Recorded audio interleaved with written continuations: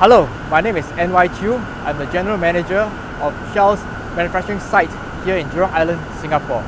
We're sitting right here in the middle of our Shell's latest site that is built and constructed and started up in November 2009.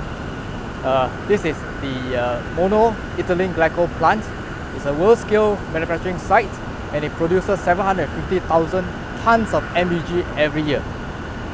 Down in Pulau Bukom, there's our Shell's refinery in Singapore, and it's connected by submarine pipeline from Pulau Bukom refinery through another island back into the plant here in Shell Jurong Island. What we manufacture here in a MEG plant is monoethylene glycol. This is the feedstock that goes into making a lot of our everyday products. It includes the polyester fibers that we go into most of our shirts, the chemicals that goes into the PET bottles that we have used every day in the drinking bottles. The capacity of the plant here, you can see, is actually 750,000 tons a year, and this is actually a world-scale plant. Put that in context, you can actually make 6.7 billion shirts out of our annual production. That's actually more than the population of the world today. Having said that, let me just give a quick run through of how we manufacture the monoethylene glycol here in the plant.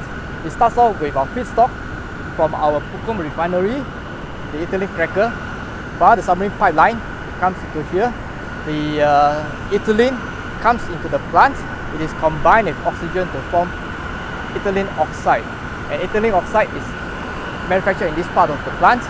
It is next combined with water together to form our monoethylene glycol that is here before it's actually transported out of the site. Let me describe something that's different here, that is different from the Pulau Bukom refinery as well as the other sites in Shell Jurong, in Shell Singapore.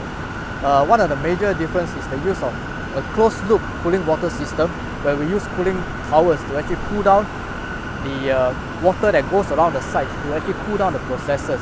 In other plants, we typically use either seawater or we use river water or other brackish water. With this process, we are able to reduce our energy usage and at the same time utilize something that is important resource for the world, that's water.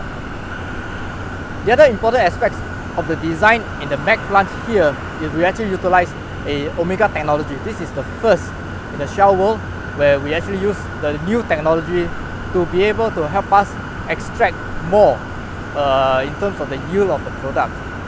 Typical plants using the older technology can only produce 1.5 to 1.6 tons of MEG per ton of ethylene per input.